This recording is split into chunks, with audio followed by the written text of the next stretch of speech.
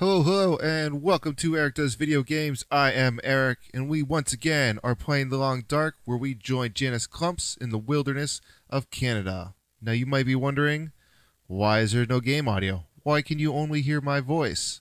And that is because zero audio for the game was recorded. Not my voiceover, not any game audio. And quite honestly, it's a little frustrating. I'm not going to lie, it really is.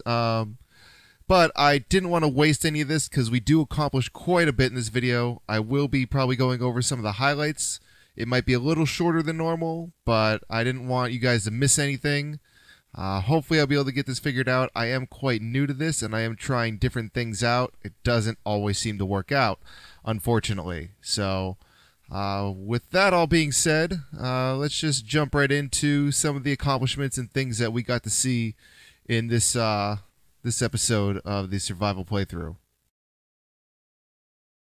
So we decided that we were going to continue down the road from where we were staying at the coastal homes, even though we were quite a ways away from the garage where we had base set up.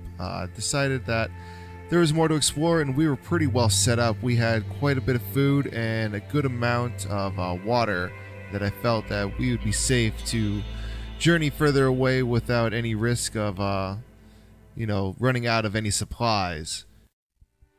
I also felt that it was good to start marking spots on the map of places we had been, just so that we had more of a reference rather than just trying to guess where we were. I felt that when we were checking out the logging trailers that it was a little confusing as to which was which, as they all look kind of the same. So we decided to start doing that. As you can see here, putting a nice little red X on there, marking that we had searched that house. While venturing down the road there, we did come across a car. It did have some scrap metal in it that we decided to pass on, but it also had a gun. We had finally found a gun. A nice rifle. Unfortunately, we only had 2 rounds on us for it, but nonetheless, we had found a weapon. Definitely, as you will see, comes in handy a little further in, but it was the main mission, honestly, for the entire episode, was to try to find a weapon. So right off the bat, we had accomplished that. So I saw no reason to really stick around in the area a little further. We didn't go to the ravine as originally planned. We did continue down the road, and which we found another exit out of the coastal highway, as you will see here in a moment. While going through some rocks that kind of block the roadway, you can see that we end up on the crumbling highway, the old island connector. First thing, of course, we got to mark our map to see where we were. It does open up quite a bit for us. It shows a little more than I expected, but it's not all that detailed. There wasn't really much immediately in the area, but we do continue down the road here, and which we have to climb under some rocks, around some trees. At this point, we do hear a wolf. I do believe we were spotted. It was quite loud. There are some tracks that show that the wolf was in the area. And just to be safe, we do, of course, ignite our flare.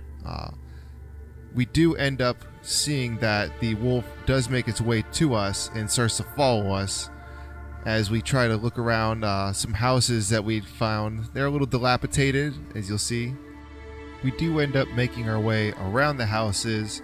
I was hoping that maybe there would be, just like a single room of an entrance we can go into, even though they seem pretty demolished.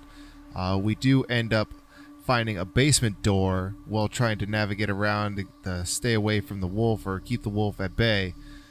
We do find quite a bit of supplies down in the basement.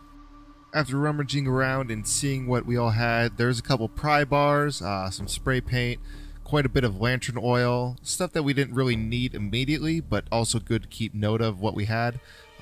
Decided that we should probably stay the night. We were getting quite tired. It was close to getting dark. To kill some time, we ended up reading the field dressing manual, finished that, and I don't think it leveled us up per se, but it definitely increased our level. After spending the night, we see that we have survived 11 days and 37 minutes, which is definitely something to be proud of. So after that, we decided to venture back out. We do run in to the wolf again, but not only just the one wolf, we run into two wolves as we almost get surrounded by them by this car here. We do try to use the car to keep them at bay, to get away from them. I did decide to try to run away from the wolves. We do lose one of them, but as we got closer to the coastal highway, I decided that we might as well stand our ground. You only live once. Literally, we only live once. So we end up getting a shot off, injuring this wolf, which runs away. We don't kill it as far as I know. We do try to go hunt for it, in which when we do that, the second wolf tries to come after us. We never ended up finding the first wolf, but the second wolf, I didn't really want to waste the ammo. So instead, I just decided to throw the flare at it, which did scare it away. Hoping that it wouldn't return. Unfortunately, not even a moment later, it does come right back around. Knowing that it's not going to leave us alone, I decided that we will use our last bullet to try to kill this wolf. And thankfully, as you'll see, it goes quite well. One shot, kill the wolf. We become the victor. We go, we take our flare, and we celebrate by standing over our kill and victory. We are champions. We are survivors. We're not going to let any wolves tell us how to live our life. Once deciding we were safe, as I could not find the injured wolf, I harvested some meat from the wolf that we did kill, and then we cooked some of that up. We end up making a few trips back and forth to gather more meat. As much as that didn't work out for us in the past, it works out this time. Decided to use the trunk of the car as almost like a refrigerator to keep some of the raw meat in. I just logically believe that it being outside would keep it more fresh than taking it in the basement to try to save it. We also come across a dead deer, which is what I believe the reason is behind both the wolves coming after us, as they're probably trying to protect their kill here. We don't really take any of the meat from it, as it was going to take quite a while and I didn't want to be exposed to the cold. Again, it was quite windy, and even though we have been staying very warm, it just wasn't that effective when we're out in the wide open. We end up just taking the hide from the deer, as well as we took the hide from the wolf that we killed after taking all the meat, and also some of the gut from it, as that will come in handy as well. And yeah, so that was pretty much the end of the episode. We decided to stay here in the basement, put our pelts down so that they can cure along with the gut.